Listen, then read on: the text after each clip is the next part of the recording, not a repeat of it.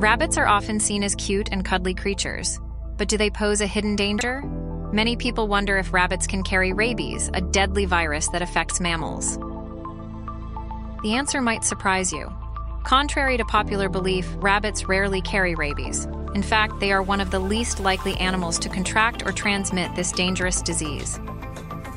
This is due to several factors related to their biology and behavior. Rabies is typically spread through the bite of an infected animal.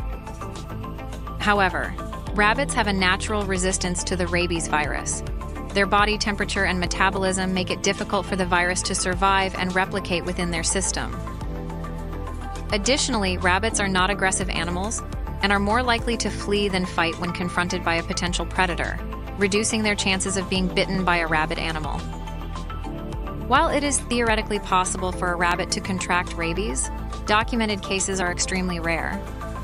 In the United States, there have been no reported cases of rabies transmission from a wild rabbit to a human.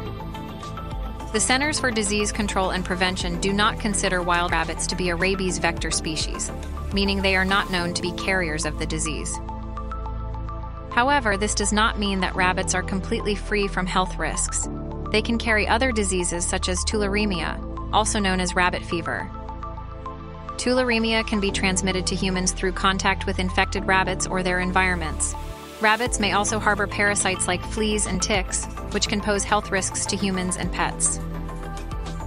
It is important to remember that while rabbits are unlikely to carry rabies, all wild animals should be treated with caution and respect. If you encounter a wild rabbit or any other animal behaving strangely or aggressively, it is best to keep your distance and contact local animal control authorities.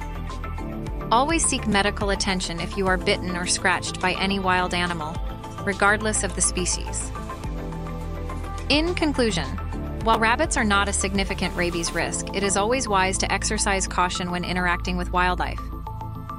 Enjoy observing these gentle creatures from a safe distance, and remember that their natural behavior is to avoid human contact.